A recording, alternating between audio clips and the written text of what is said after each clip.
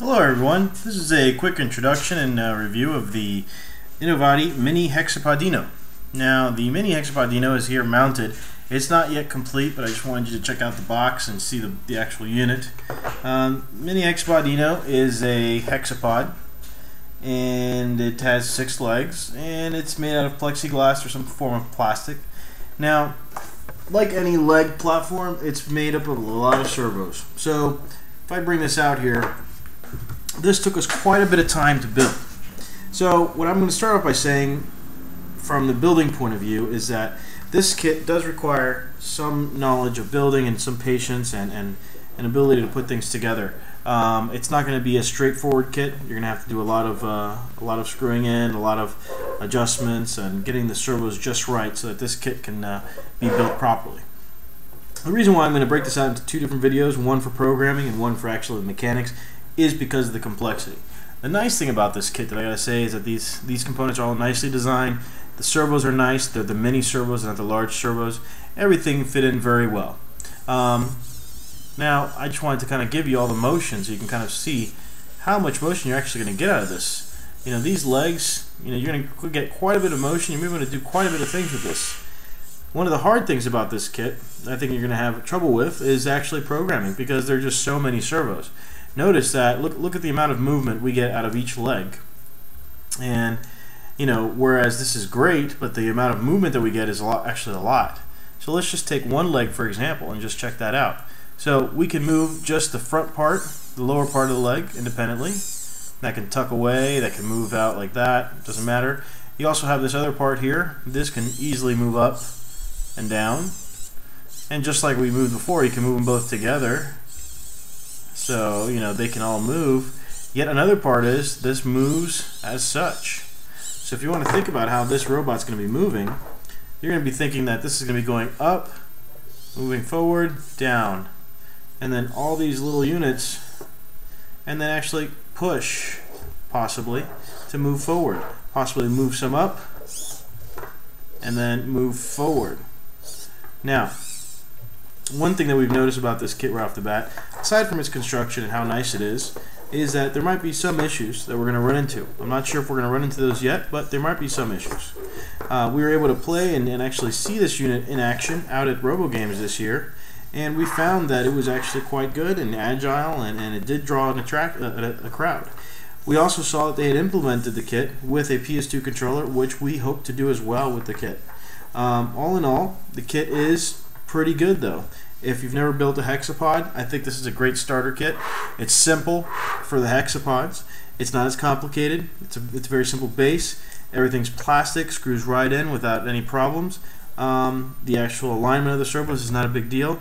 The actual circuitry is simple. Now, I'm not sure if any of you have actually used Innovati products before, but from my experience with their products, they have basically a plug-and-play model with their own type of stuff, and you're basically going to be using a Visual Basic like programming language to program for it.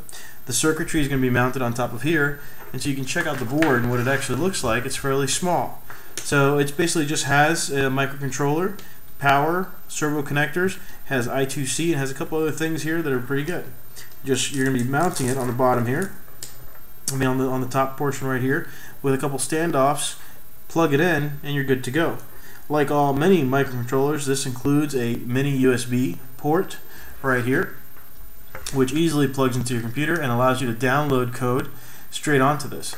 Furthermore, they have a motion editor, and it's specifically designed for this robot. You can pick the Mini-Hexapodinno and say, I want it to do this, I want to align that, and actually test the unit out and get it working. That's the nice thing about this kit, is the software. Not only do they have programming, but they also have a lot of software that goes behind this. The documentation is pretty good as well. It's fairly straightforward, fairly easy to understand. The only part that's not easy is actually putting it together, because there are just so many servos. One thing that we highly suggest that we have not done yet is that we want you to take note of the underbelly of this, and we want you to look at one of these servos closely. So here we have 2 servos, 1 and 2. Now I'm not sure if this actually shows it to you or not, but this is actually connected with double-sided tape. What I highly recommend is getting a tie wrap and wrapping these 2 up tightly so that this doesn't come loose. While we were actually building the unit, we found that these were just popping right off. So what we did was we actually built the unit a few days ago, and then we let these sit with no pressure, actually not holding anything up, so that way that the glue on the double-sided tape would stick. So that's about it. Next part of this review, or this video, I hope to show you some of the details and actually show you the robot moving around and doing things. I've seen some of these online that actually act like crabs, and they kind of, or spiders, and they'll prop their legs up and they'll kind of wiggle around and do a couple things like this, there you go. I mean, there you go. I mean, you can prop this up and do a bunch of stuff. So you can see it's there's a lot of motion here that you're gonna have control over. Now, this kit, I don't recommend using this outside because you have these plastic components. It's probably going to be subject to chipping. Another thing I might recommend, just by looking at this, I'm going to be testing this out on carpet and on my workbench. But I highly recommend, if you're going to be using this on tile or concrete, that you put some kind of rubber booties on the legs, so that way they don't get ruined. You crack one of these legs and you've got no more leg for that robot. The other nice thing about this being in plastic, or I think it's plexiglass or some kind of plastic, is that it opens the door to you manufacturing your own legs and doing your own shape. I've seen a couple of people actually take this type of kit, convert it to aluminum pieces or aluminum legs, leaving some of the plastic components, and you can actually use these plastic pieces as a stencil for doing that. There's plenty of them there. They're easy to show. They're easy to put. The only thing you have to do is basically figure out how to make the servo hose and find a way to mount it, and you're good to go.